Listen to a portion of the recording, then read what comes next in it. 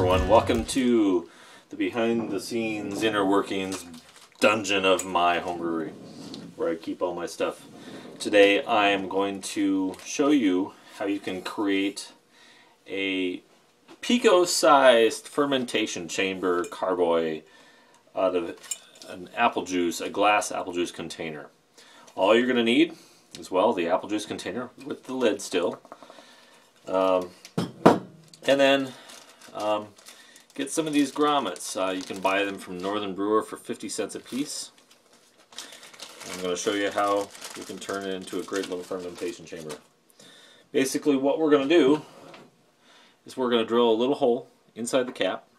We're going to put the grommet in the hole and it'll be ready to go. That's it. So let's go ahead and start it.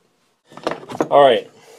What we're going to do is basically we're drilling a hole in here, and we have actually using a 1/2-inch drill bit.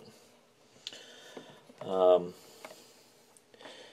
be fooled. The grommets, even though the hole in the center of the grommet is 3/8 inch, you actually are going to need about a 1/2 inch to drill through to actually get this onto your cap.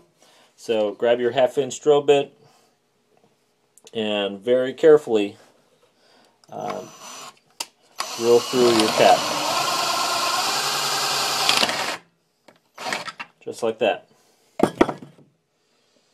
Now remember, you're working with metal here. It's very sharp. It will cut you. And especially watch the metal slivers. Those suckers can be very bad news if you get those in you.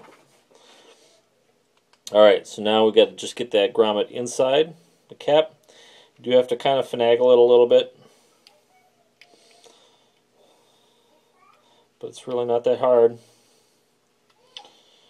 That's what she said. Alright, and just like that, I mean, that's all there is to it. And you get to put the cap on your thing.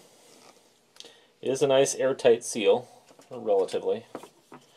And then that just goes right in the top like that. And there you go. You got your 1/2 gallon fermentation chamber. It's perfect for doing the pico sized batches, especially test batches when you're not really fully committed to drinking even a ton of bottles. You know, just this is great. You'll be able to get maybe 2, 3, 4 bottles out of this, depending upon your efficiency, and it's perfect. It gets the job done.